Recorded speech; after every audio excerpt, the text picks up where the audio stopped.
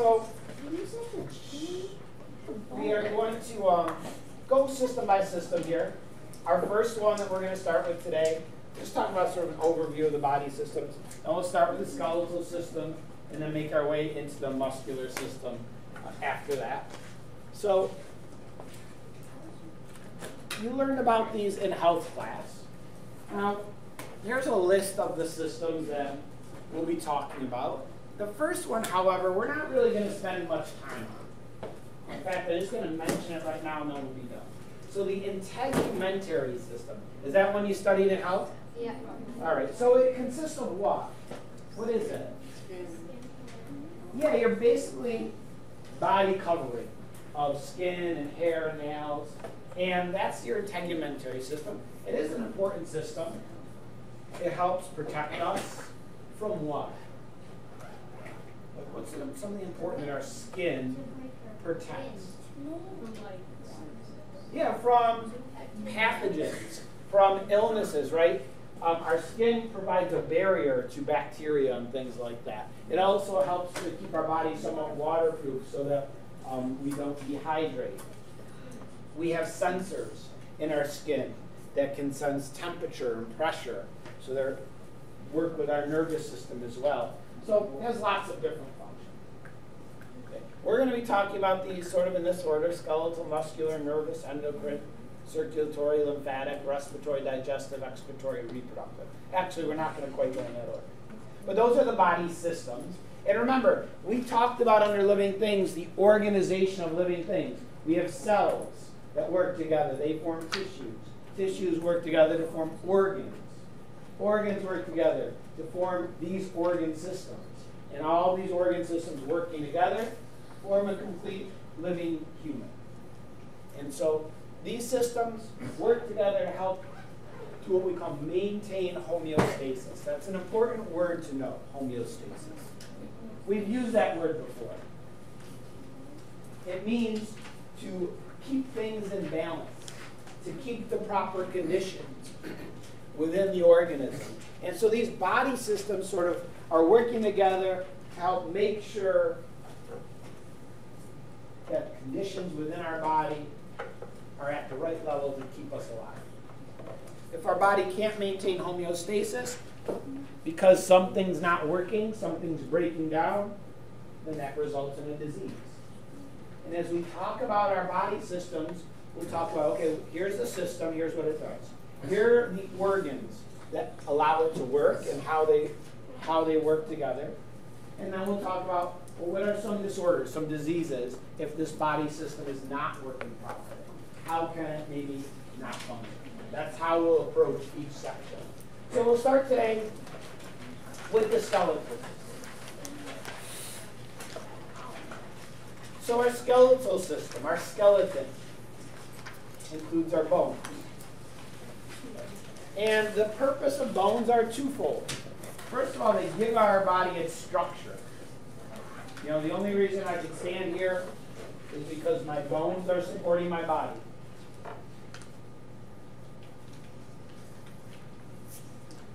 But also, bones are important for protection. Specific bones in our body protect certain organs from damage. So how many bones are there? I know this is something you had to learn in health. Ethan? 206. 206 bones in an adult body, correct.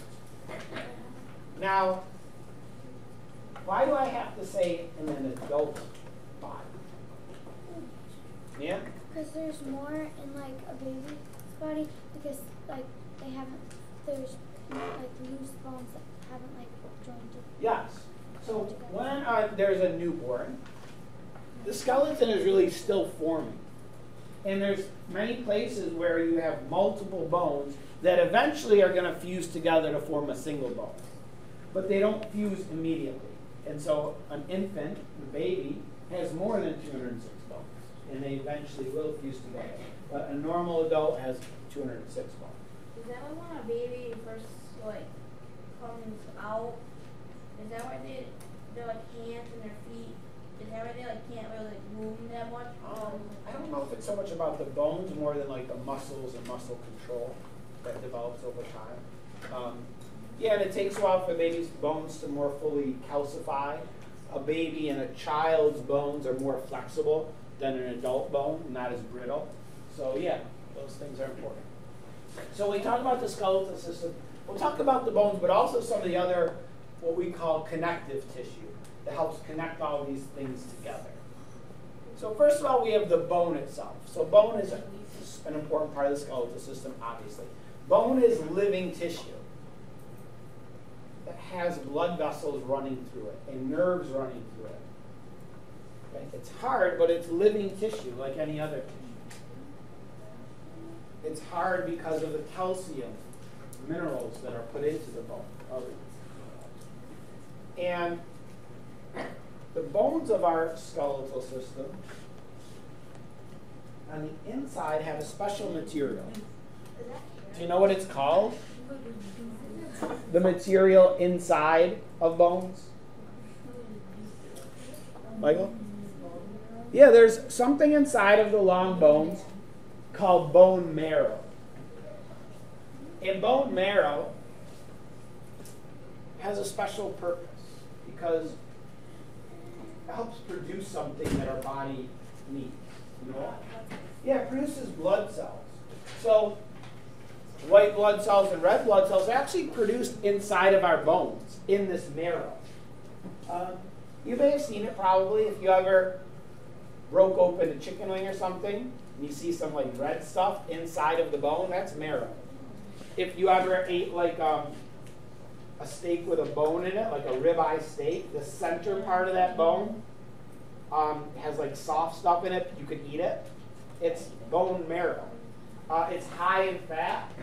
It's there's lots of nutrients. Some animals will break open bones to get at the marrow inside because it's a good source of nutrition.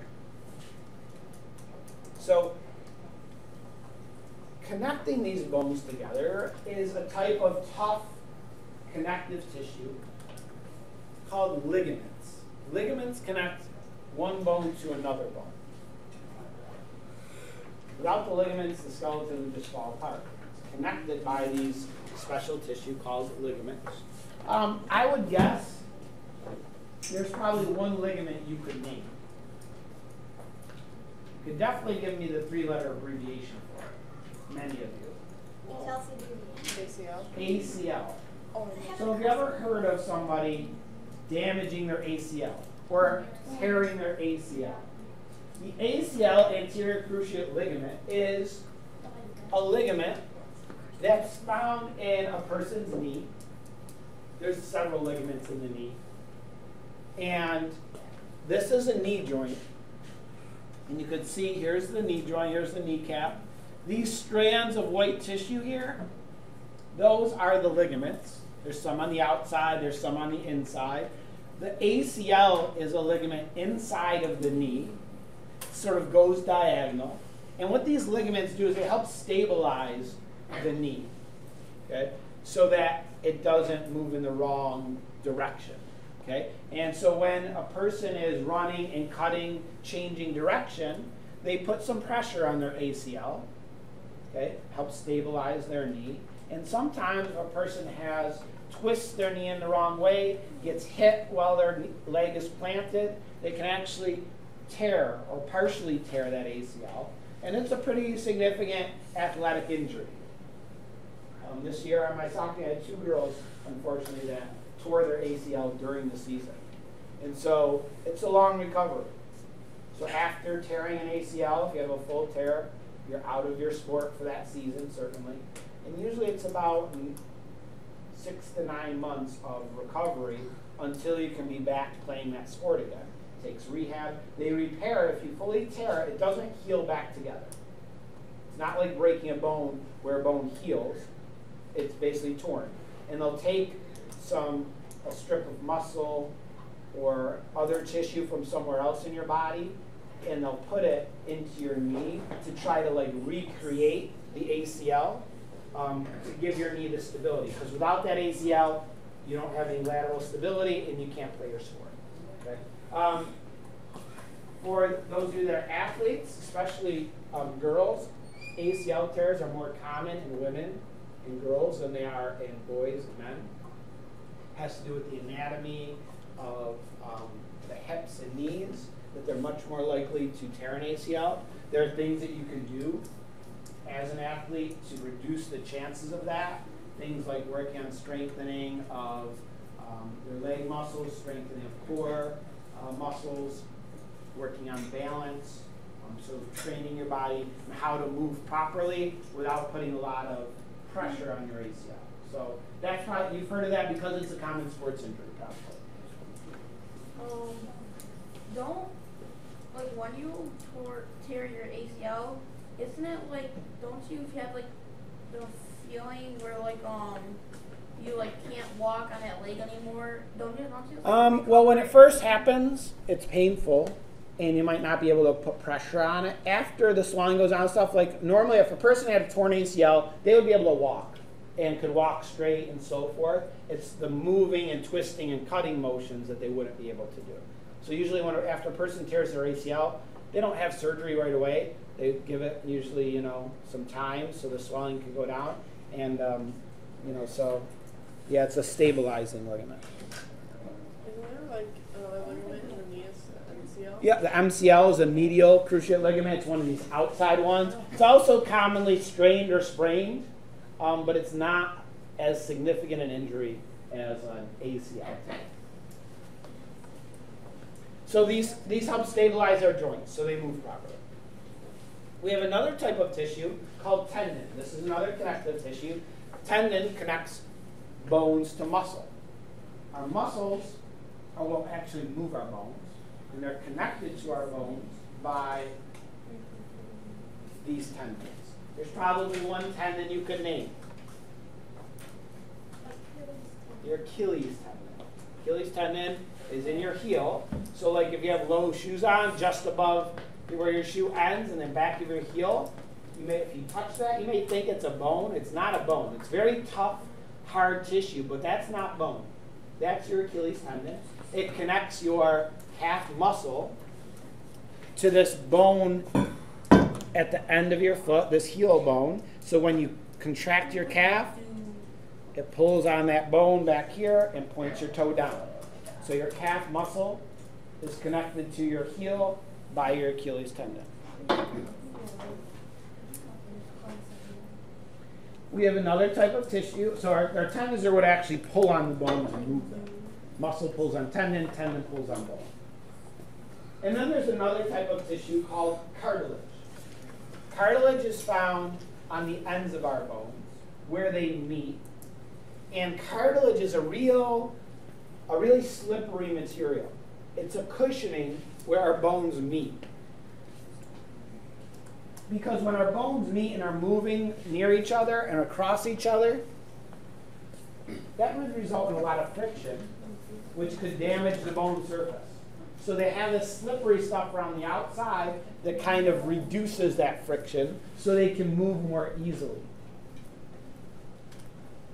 If this cartilage breaks down, it can be painful to move that joint, and it can eventually lead to arthritis when that cartilage breaks down. So I know that, yeah, Alex?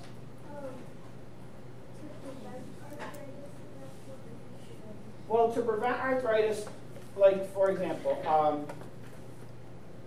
I tore my meniscus.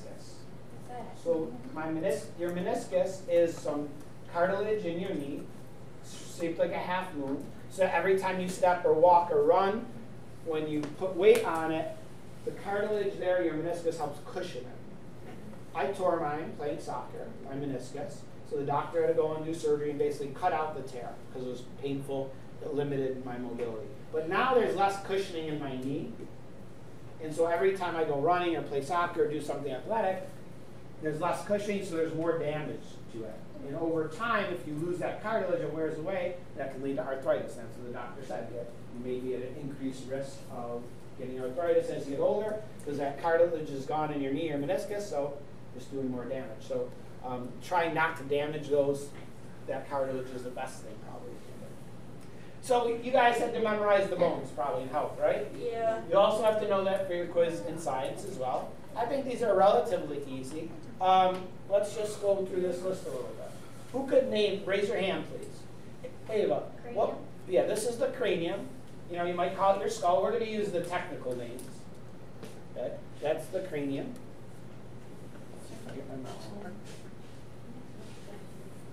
What's the purpose of the cranium? What's its function? Brandon? To like protect the brain. Yeah, it's a protective bone. It protects your brain. Obviously, your brain is extremely important, keeping you alive. Your cranium protects your brain. The brain is inside this thick bone, so if you fall and hit your head, you're not going to damage your brain. It can be protected somewhat. All right. Your clavicle. Clavicle is what we might call your collarbone. So your clavicle is here. It's part of your sort of upper torso, your shoulder. And clavicle works to establish your shoulder joint and so forth. This is another common fracture. Anybody in here broken their collarbone before? Yeah, so sometimes when people fall, they might fall on it. If you're get pushed down, if you're snowboarding something, sometimes you fall. If you like catch yourself with your hands, the force can actually break your collarbone. It's not a thick bone. And if you fracture your collarbone, you probably have to wear a sling for a while until it heals. My daughter broke her collarbone. Jordan? What is that? Isn't that collarbone when if you break it a certain amount of times, it can't re-heal? It can't like re-heal all the way, and it's I'm not sure. risk. I mean, it has to be stabilized. I'm not sure about that. I think it can re-heal. Like, what's that one bone that? I'm not sure. The sternum is you might call it your breastbone, your chest bone, right in the middle of your chest. Very thick, very hard bone, where your ribs meet at the center of your chest. What's the function of your sternum? Leanna? To keep your ribs in place? Yeah, sort of. And with your ribs, it's doing something else as well. Jenna? Protect your heart. Yeah, it's protecting some really important organs. Your heart and lungs are protected by your sternum and your rib cage together. They protect those important organs. You have 24 ribs that form your rib cage. They connect at the sternum, the top of your chest. Our arms are set up in that there's our upper arm has one large bone right here. This is called the humerus. Okay? And that's your upper arm bone, so your bicep area. The vertebrae are these bones that make up, what would we call this? Spine. Your spine. Your spine has this sort of S-shaped curve, and it's made of a whole series of bones stacked one on top of each other. Okay? There's 33 vertebrae that make up your spine. They're stacked on top of each other. Each one has a little disc of cartilage between it to cushion it so they can move. So as you walk, the impact doesn't hit bone on bone. The cartilage separates them. Sometimes people damage this cartilage. They might have like a herniated disc or a bulging disc in your back, if you've ever heard of that. That's caused by damage to this cartilage. In your forearm, we have actually two bones in here. They're called the ulna and the radius. You can see them here. The skeleton. There's two separate bones in your forearm. In fact, if you grab onto like your mid forearm and twist your wrist, your hand, you could feel them moving. So the radius and ulna, as you twist your wrist, they rotate one over the other, and you could feel that, those bones in there kind of rotating. And so the radius is the one that's on your thumb side. That's the radius. The one on your pinky side is called the ulna. And to help you remember, this is what I say, like your thumb is the finger that can move like in a complete circle. And a circle has a radius. So the thumb side is called the radius. The pinky side is called the ulna.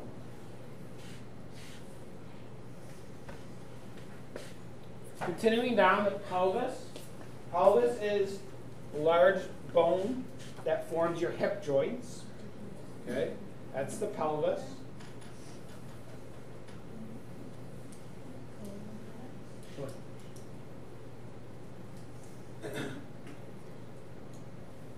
And up here too it mentions the scapula. So your scapula, what might you call it? What's like the common name for these bones? Shoulder blades. Shoulder blades. Like if you reach behind your back and like try to scratch your back, you feel that bone that kind of sticks out. That's your scapula. Got one on each side. Okay, those are your shoulder blades.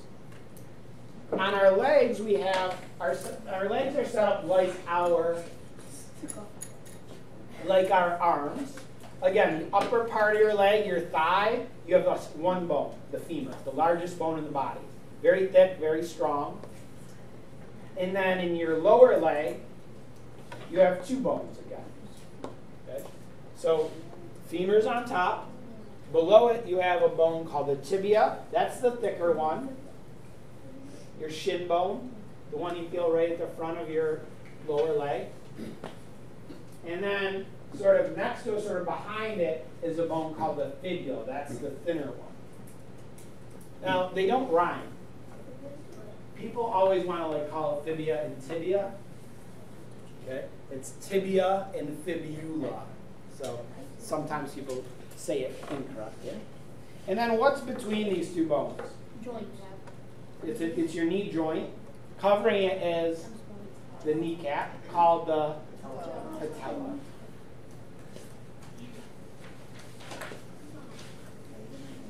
Okay, and those are the bones that you're going to have to know. Now, I want to talk lastly about the joints of the body.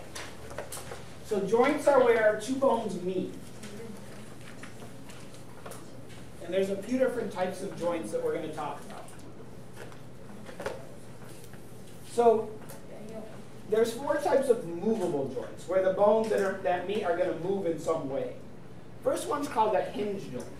What is a hinge? Where would I find a hinge? On a door. On a door. This door has 3 hinges on it, pieces of metal that connect it, and they allow this door to swing open. But they only allow it to move in one direction, like this, back and forth. I can't lift up here. I can't rotate it forward. This hinge just allows the door to swing in one plane of motion. That's true in our body as well. Our elbow, for example, our knee, your elbow only moves in this single direction, up and down this way. You can't move from your elbow, you can't move your hand left and right. Okay? You can only bend it up and down. Same thing for your knee. Your knee only bends in one direction. Okay? Can't move your foot like this at your knee. Unless you have some serious injury. So those are hinge joints. And they work like that because of the shape of the joint. The shape of the joint, there's a little groove that allows the bones only to go this certain way.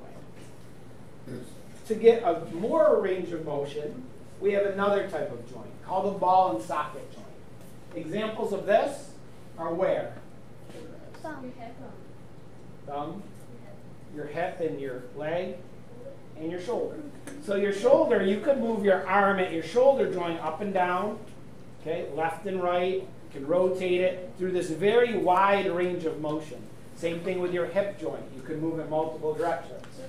And it should make sense why you can do that. So a ball and socket joint, at the top of your femur, you have this ball, this round area.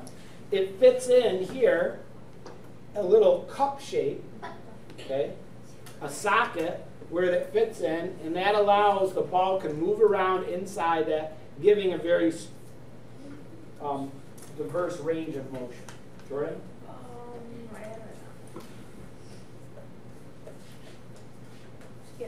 Okay. We also have gliding joints, like your vertebrae, where one bone sits on top of each of another, and they kind of slide on top of each other. They can sort of one twist and then the other, and so that's why we kind of twist our torso, because each of those bones moves a little bit, allowing us to twist. Jordan?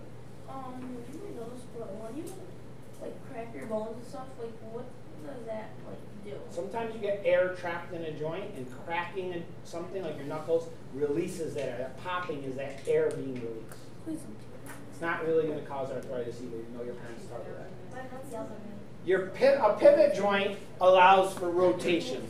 Like in your head, a pivot joint in your neck allows you to move your head sort of left and right like that. Wait, so is that a bad thing as you're No. releasing? All right, the last type of joint is what's called an immovable joint, a fixed joint, where the bones actually are not going to move, where you have two bones that are fused together, and so they don't move. An example of this is in your cranium. Your cranium is actually made of several bones, and when you're born, those bones are all separate from each other. But eventually they fuse together to form a fixed joint. And you could see them in a cranium. When I was away over break, I was in Paris visiting my daughter who's studying there. We went in the Paris catacombs. I'll show you a picture in a minute, where they have the bones of 6 million people have been relocated into the Paris catacombs, and you can see lots of them. And in the skulls and the cranium, you could see the fixed joints. It looks like a zigzag line at the top of the cranium where those bones fuse together. Now, when a baby's born, they're not fused together. There's a gap there. Do you know what they call it? Soft spot. Yeah, a soft spot, a fontanelles it's called. And sometimes you could see in a baby, if they don't have any hair, you could see as their pulse and their heart beats, you could see this little soft spot go up and down as their heart beats, kind of weird. Eventually, they do fuse together. Sometimes when a baby is being born, as they get squeezed through the birth canal, through the pelvis, those plates get sort of misshapen a little bit. They can have like a cone head. But usually within a day or two, they sort of go back. And now it's important that those joints don't fuse too early, because if they do, there's not enough room for the brain to expand as it grows, and that's a problem. Here are some pictures I took in the catacombs last week. So basically in the catacombs, they have taken, so in Paris, they had to relocate the bones from all these different graveyards. And they put them all in one location. And what they did is they put them in these tunnels underground, and they built walls out of the bones. So as you're walking through the catacombs, the walls on each side of you are made of bones. Like these are all femurs, and then they put skulls. They do them sometimes in these decorative patterns. Here, they form a heart of skulls in the wall, and all these are the femur bones sort of stacked facing outward. And they did that for fun? They did it, they did it because conditions in the cemeteries in the various places in Paris are sort of unsanitary during the plague and things, and they needed to do something with them, so they brought them all to this one area where they could put them together. Yeah, they built walls. This is there's a pillar in here, but all around the outside it's all covered in bones. It's kind of strange to walk through here. It's underground. It's really dark. They have some information about how this, yeah. Is that why when they say like rub your baby's head, is that why it's going back to shape? No, I don't know. Maybe. I'm not sure. I don't think you have to actually put it in shape.